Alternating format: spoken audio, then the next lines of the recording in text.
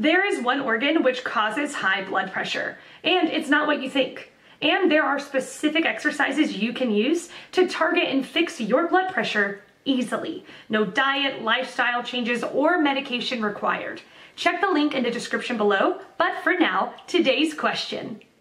The question: what is the reason for having a blood pressure of 140/90 for a 20-year-old male? Answer by Rajinder Bala. You are drinking a lot of fluids with meals and your overall fluid intake is also high. Details, explanation and cure. Diabetes symptoms are increased thirst, frequent urination. Thirst is caused when the blood volume is reduced.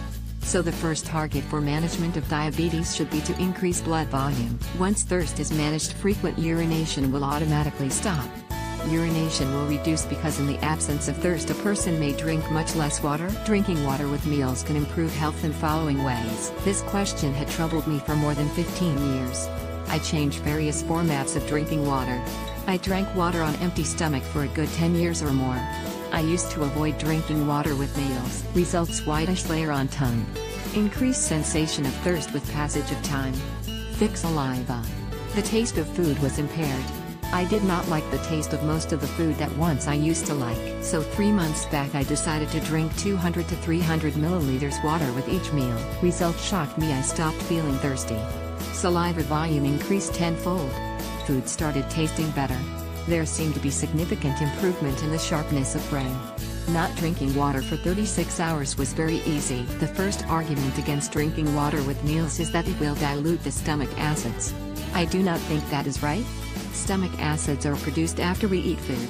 Based on the volume of food and type of food that we eat, stomach-CH acids are produced. If we take 50% of our normal meal, there will be 50% acids that will be there in stomach. Same way, if we eat non-veg, the amount of acids that stomach will have will be far more as compared to when we eat veg food. Same way, water taken along with meal will become part of the food and stomach acids will be adjusted accordingly. Let us first understand about what is there in our body.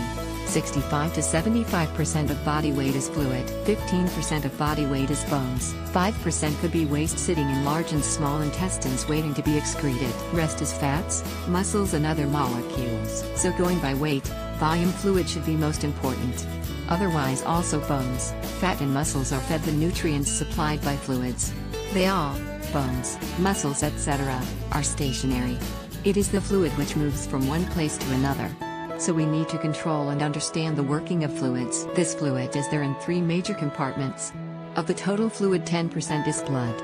Rest of 90% fluid is there in cells and in space between cells. Blood, 10% of total fluid, feeds the nutrients to rest of 90% fluids. Think what will happen if the 90% of the fluids fall short of minerals and carbs. Now understand that almost 70% of the minerals and carbs are manufactured in the body itself with the help of other minerals, hormones and enzymes. Think again, if there is shortage of blood glucose in 90% of the fluids, the body, liver, will raise glucose in the blood by assigning top priority to convert everything into glucose. Glucose is the single most important nutrient needed in our body. No diabetic dies due to excessive blood glucose. They die when body fails to meet the requirement of glucose. When there is shortage of energy, heart and other vital organs do not get enough energy to operate optimally. Heart attack and cholesterol is never caused by anything but by excessive fluids caused due to insufficient energy supplied to the heart to push the fluids with required force. Heart stops working due to lack of energy and not due to clotting.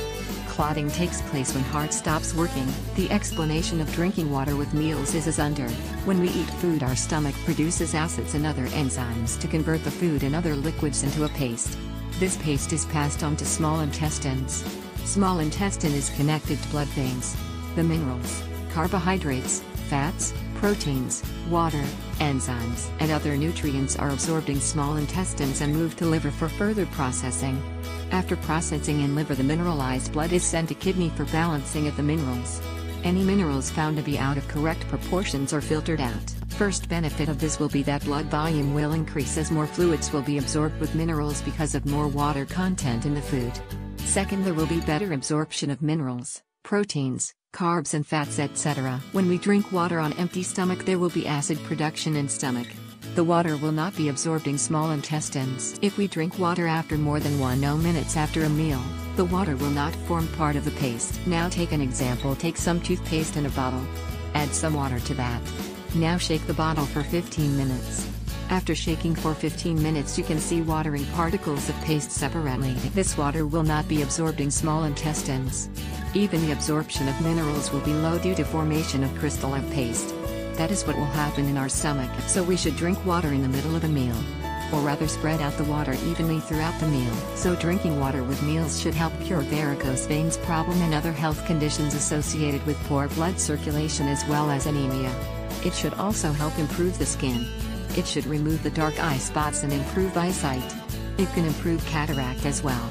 It can prevent prostate cancer as well. There are 1,000s of possibilities. But I remember very clearly that when I increased my water intake and started drinking on empty stomach, all the health problems were cured in less than 10 days. Same result I saw with lot of other people also. That is an indication that drinking water on empty stomach is meant to remove metabolic toxins. So we do need to drink water on empty stomach as well after every few days. Diabetes cure and weight loss. When we drink water or any other liquid after more than 10 minutes after a meal, the water and other liquids are not absorbed in small intestines, in the absence of stomach acids.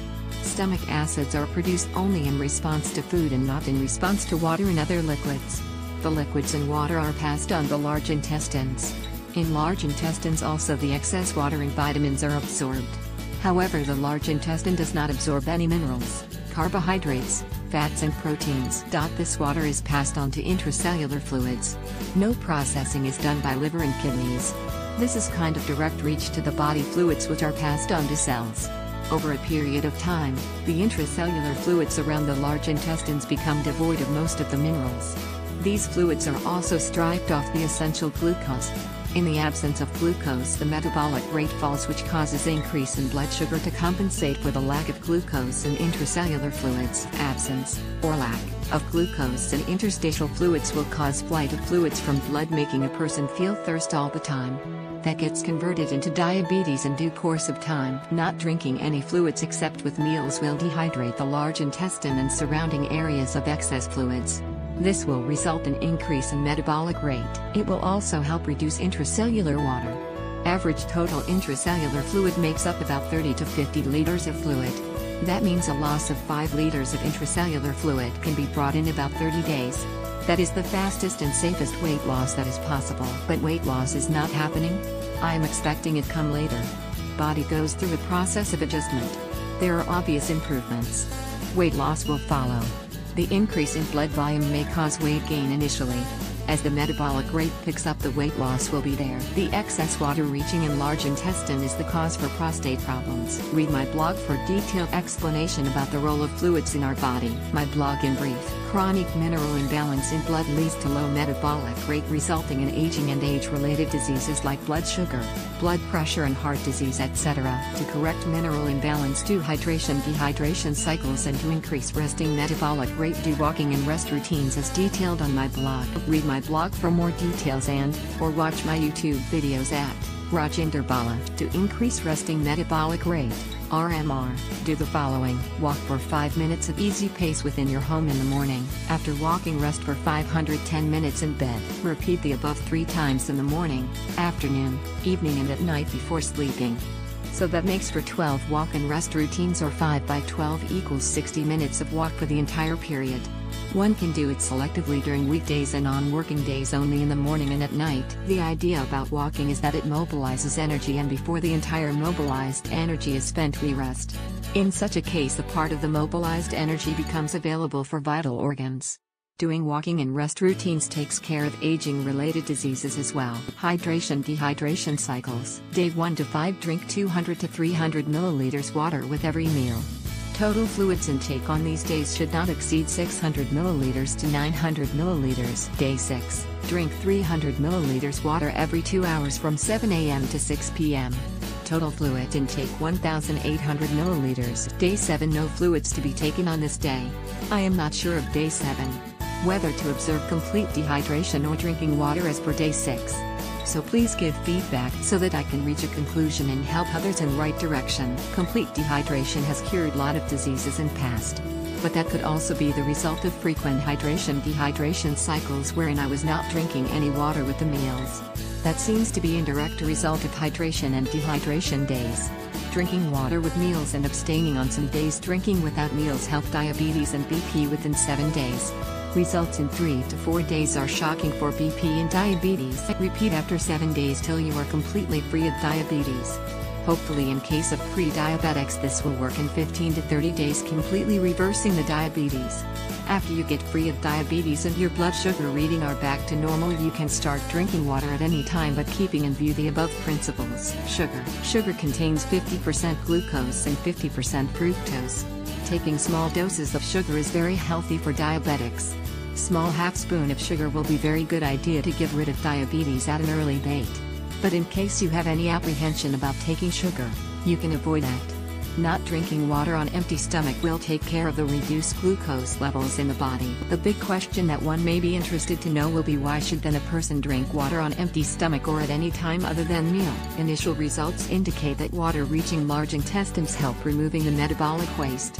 So that is also equally important. Sugar, food, etc. has no bearing on diabetes and blood sugar management. 1 to 2 persons have reported reversal of diabetes in less than 10 days. Also read my blog for detailed explanation of how the above steps ensure perfect health. Feedback will help a lot of people out there. Based on my discussions with core members who called me, I found that 50% or more people who have diabetes and blood pressure drink 3 or more cups of tea regularly, and remaining 50% people drink water on empty stomach or their water intake is more than 2 liters per day. Read my profile for up-to-date information on hydration, dehydration cycles and walk and rest routines. Some other points to take care. Do not drink any water with sweets. Do not drink any tea, green or black. Do not overeat. Do not stop eating sugar.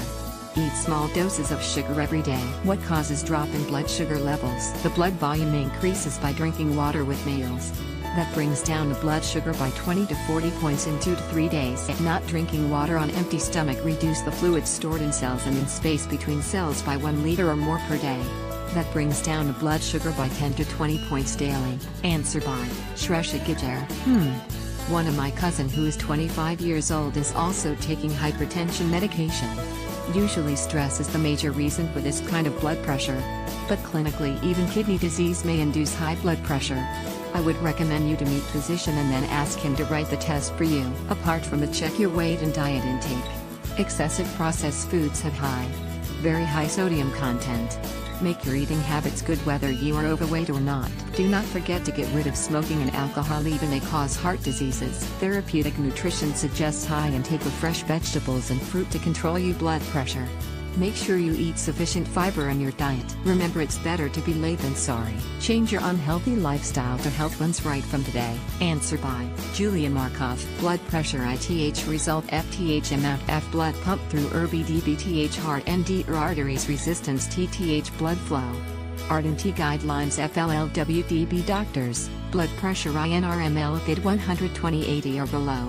TH range F 120/80ths of a ton 140/90, WN classified NRMLT high, INW considered TB pre-hypertensive. Your blood pressure 140/90 falls in TH pre-hypertensive range. It M quickly develop in high blood pressure. Mount Doctors NW recommend lifestyle HNGT lower blood pressure FRNN with a reading BV 120/80. THXTUF high blood pressure RNT known, but VRL things M play a role, including, thank God, there is an effective treatment available to control high blood pressure. At Control Your Blood Pressure, this treatment has helped a number of patients.